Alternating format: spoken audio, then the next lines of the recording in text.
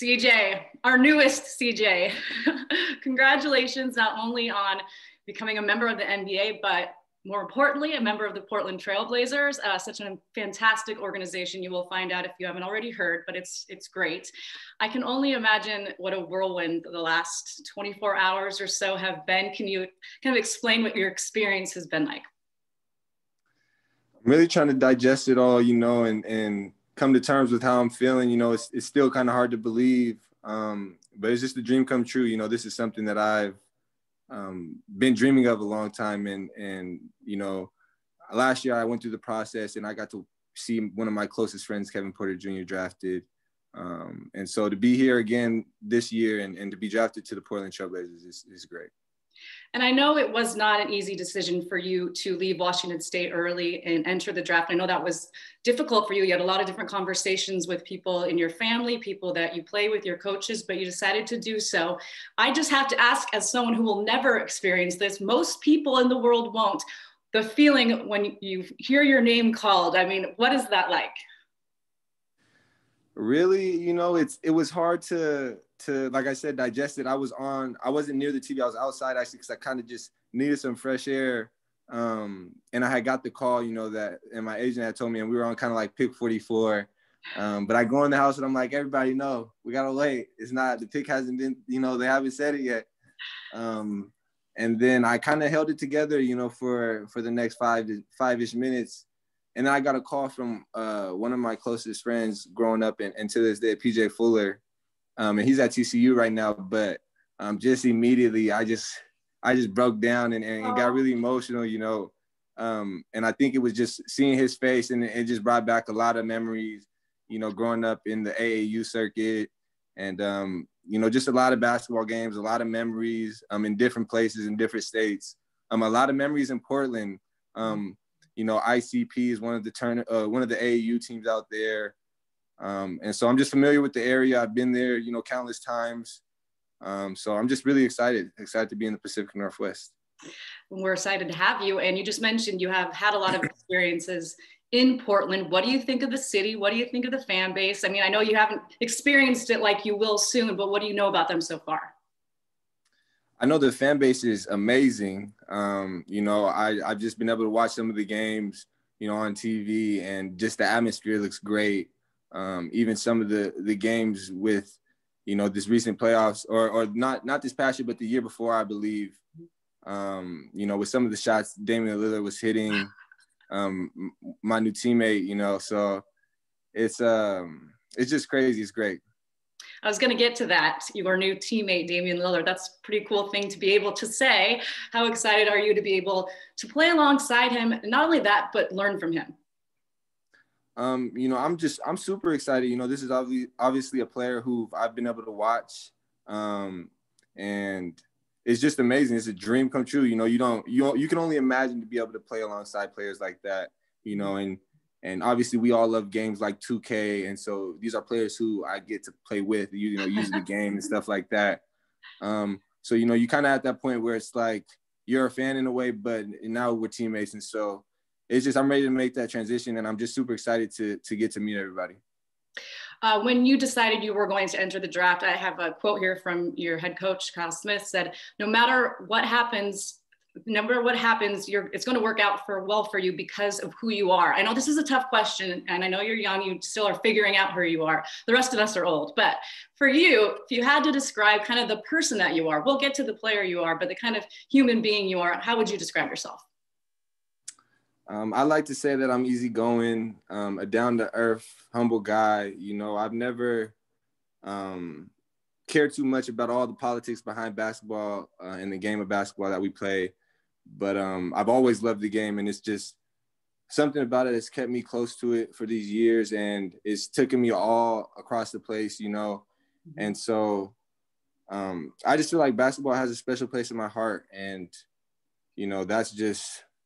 it's just a blessing to be able to be here. And, it's really hard to digest, like I've been mentioning all call, figure out my feelings, I know, I'm sure it'll take a while to kind of figure that out. This is a big deal. I mean, this is your dream. You're getting to live your dream.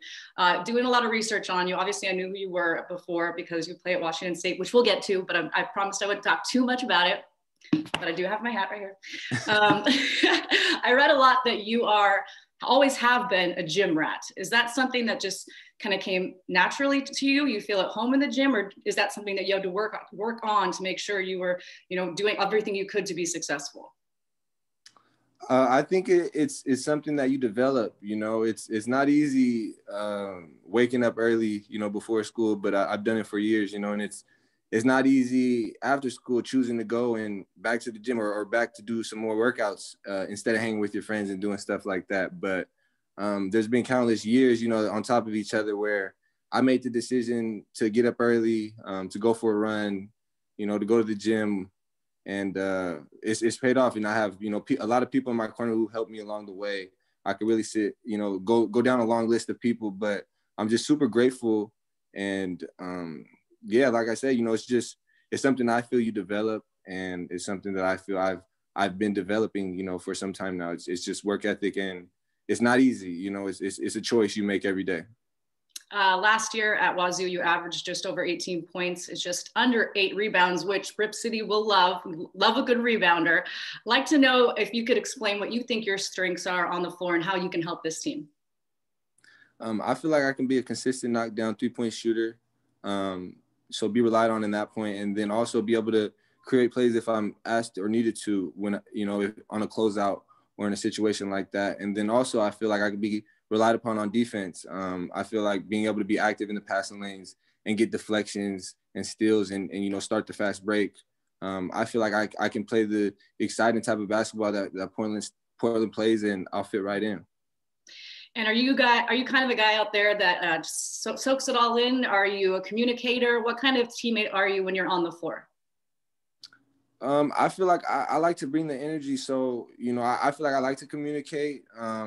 But really, I'm the type of guy that feeds off my environment and feeds off my teammates. Mm-hmm. And, like you mentioned, with such a great fan base like you guys we have in Portland, I can't wait to get down there. Now. can't wait to get down there. I feel like I'm just going to feed off of everybody there. Well, that leads me I've been excited to ask you this question. I have been, obviously, like I said, reading up and looking at all, tweeting. If you go to my Twitter, you'll see I tweeted like 5 things about it last night. But the picture that keeps circulating and people keep reusing, it's obviously after you hit a 3, because you have the 3 fingers, but you have this face that's like, I can't do it. I didn't do it very well, but it's like, you're into it. Like, I want to know about your personality on the floor, because the intensity is there. And so it's just something that I know that Rip City will feed off that. You will feed off them. So is that kind of your personality when you're on the floor? Yeah, I'd say it's something that it's a confidence that I get through my work ethic, and being out on the floor is my favorite time, just because we all as athletes, as professional athletes, work hard, and when we get to actually be in the moment and be in front of, our fans, that's when we want to showcase what we can do. And so I just feel like once game time comes, I'm kind of a different player in a way. I have a different type of energy for game day. And I really just love competing. And so, yeah, like you said, my personality, I feel, is I like to bring the energy. I want to show emotion and express myself.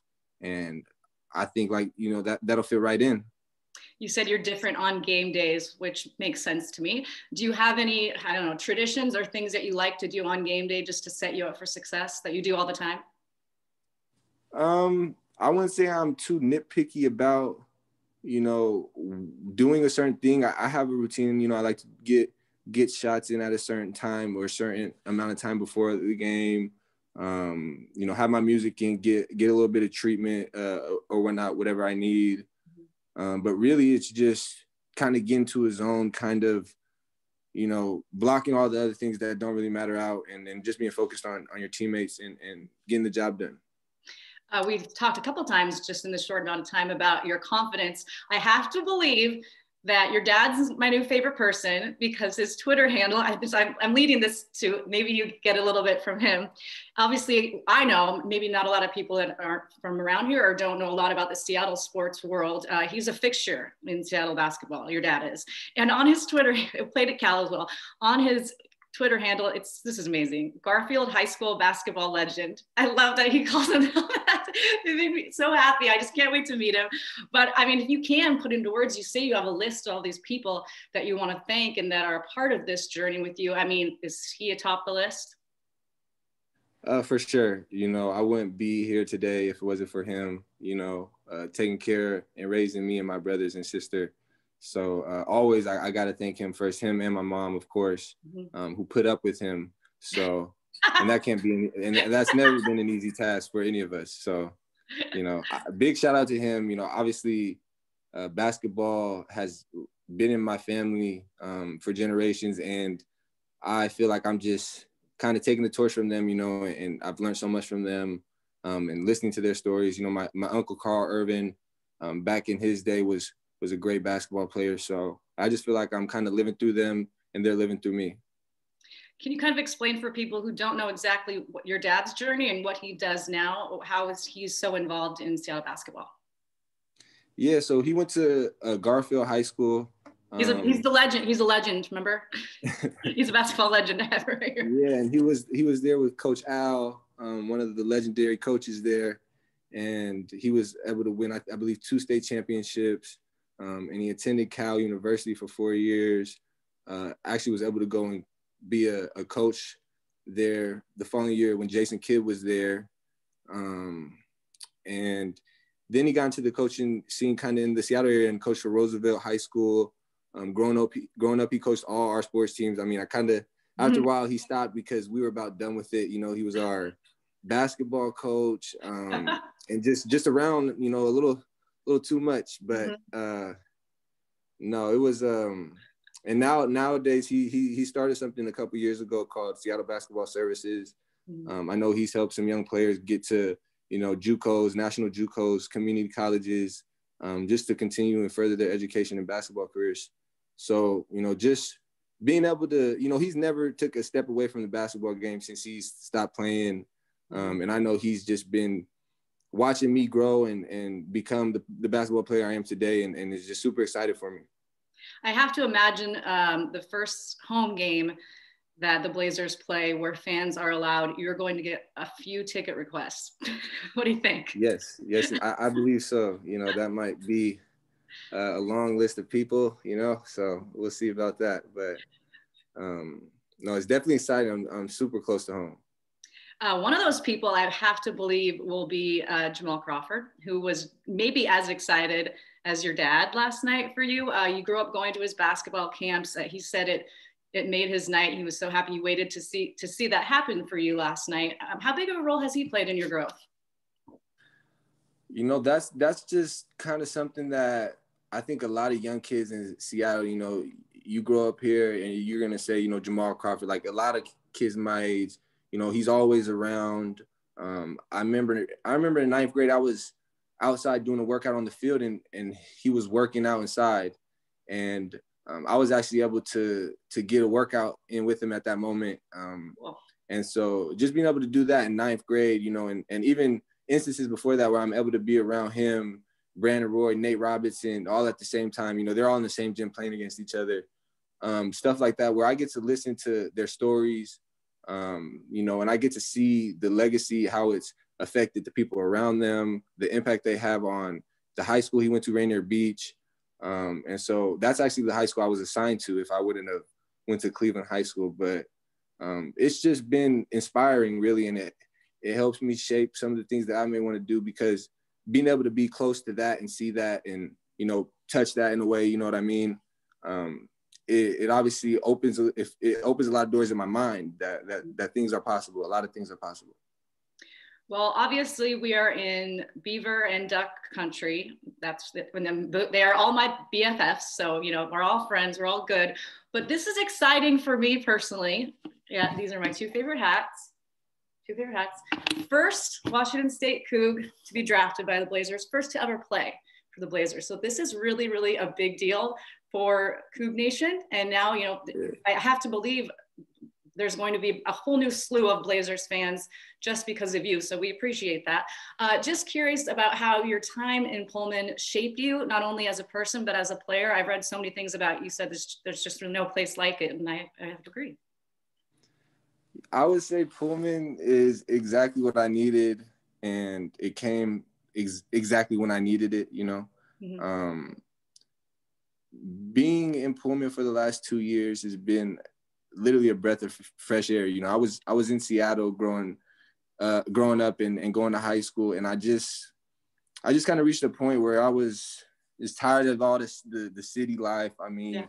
I was just overwhelmed with a lot of things, you know, and I didn't really go far from home. I went, you know, 4 or 5 hours across the state, and being there, it just helped me clear my mind. I felt like I was able to move past a lot of things that may have been holding me back, you know, and a lot of weight. I felt free in Pullman. I didn't feel like I was tied down for any reasons, you know. So I just feel like I was in Pullman. I was able to grow as a young man. I was able to be on my own and be in my own headspace, you know, be away from my dad. So, you know, it was great because I was just able to come into, you know, my own thoughts, my own feelings, and kind of being on my own for a while. It helped me learn more about myself as well. Cold and snowy winters though, huh? Yeah, very, you know, Yeah. it's pretty, I would describe Seattle as warm right now after being in Pullman the last 2 winters. It's pretty warm right now, so. Okay, I mentioned this at the beginning, and we would come back to it. So you are the second CJ on this team. I don't need to tell you that. That's actually been kind of a theme on Twitter. Like, has there ever been an NBA team with 2 CJs? I haven't done the research, but I'll figure it out. But just curious, you talked about what you're most looking forward to with playing with Dame. I'm curious, you know, CJ as well, obviously a powerhouse, amazing scorer, and just a great teammate. So what do you think about CJ's game? I love his game, you know, his mid-range, you know, just how he creates his space, how he tricks the defenders, and even just some of the moves he was doing in that playoff run you guys had you know, the season I was talking about. It's just amazing to see, you know, and to be able to be a part of it, to be able to see it with my own eyes in person, it's going to be great. And I'm just really excited to get to meet everybody on the team, and all the coaches and, you know, all the faculty, all the staff. So it's an exciting moment, and just to be able to be all their teammates and to join the family is great. You know, Neil Olshey has a pretty good track record with drafting CJs. No pressure, but the last one panned out. Have you had any communication with the coaching staff or players? I know it's early, and you've been bombarded with probably friends and family and people all over the country, you know, congratulating you. But do you have any plans to do that? And on top of that, what are your plans on coming to Portland? A few of the coaches have reached out to me last night to congratulate me and welcome me. And I think we're going to be, there's a lot of protocols, you know, going in. There's going to be some testing that has to be done, some physical. So I think that's pretty much first steps that's going to be taken is just making sure everything's in the clear. And that's pretty much it.